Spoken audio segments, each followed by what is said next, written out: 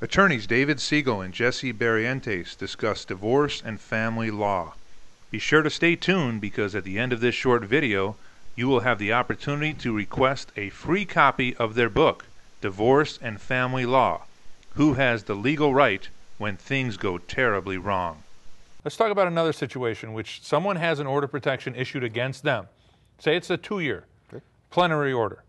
And all of a sudden, in that window of time period, the couple is kind of not reconciling, but they're communicating, and the communication is being instigated from the petitioner who has the order of protection.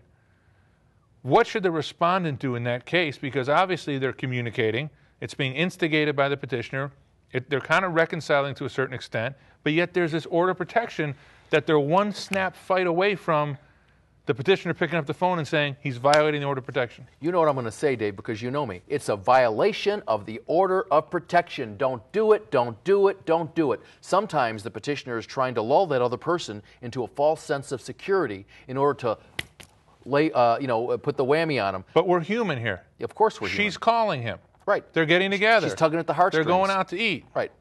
They're playing with the kids, whatever it might be. There's still this underlying order of protection that says no contact. It's a violation, and if she called the police, he's going to jail.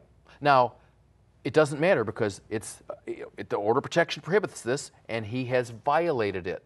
You know, the judge may take some consideration, but generally, I think it is what it is. What should happen, therefore? What should he do? What he should do is he should go to his lawyer, and he should have his lawyer file a motion to modify. And he's indigent.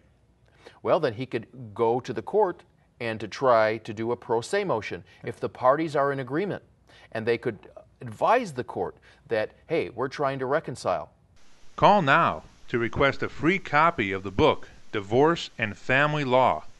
You may also call to schedule a free initial consultation, 847-520-8100, 847-520-8100.